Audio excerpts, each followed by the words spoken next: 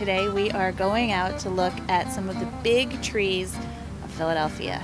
If you go out in almost any direction between the northeast to the southwest, there are probably 100 champion trees, and it's a really fun thing to go look for them.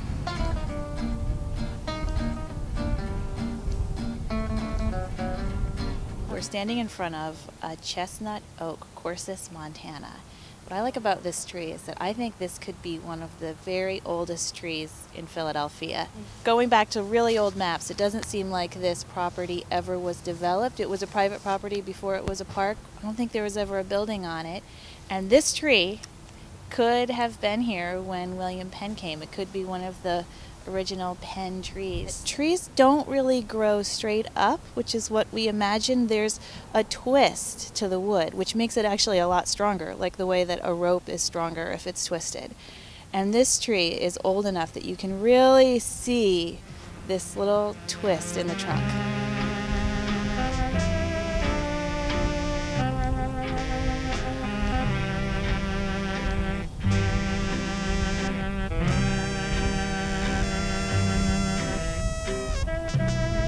In general, cemeteries are a great place to look for big trees because there's a lot of open space. The trees can get really big, they can spread out, they often have a lot of sunlight, and the soil tends to be very rich in cemeteries.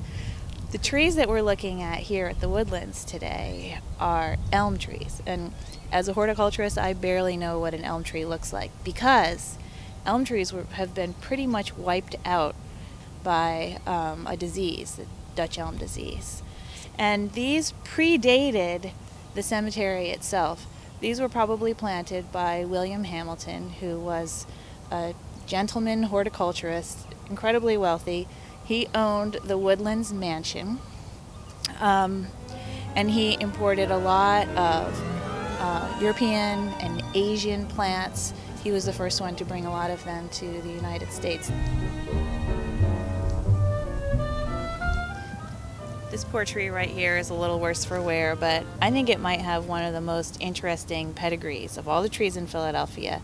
We are at historic Bartram's Garden in southwest Philly, and this is a yellowwood tree. Just like the other trees we've looked at, no one knows exactly when it was planted, but the educated guess is that the seeds from this tree could have come from a French explorer, Michaux, who sent them to William Bartram in the 1790s. And a couple years ago, this tree in a storm lost most of its branches.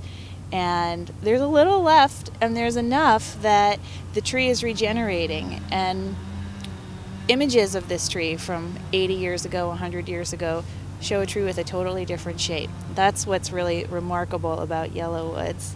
They can almost get destroyed and can come back.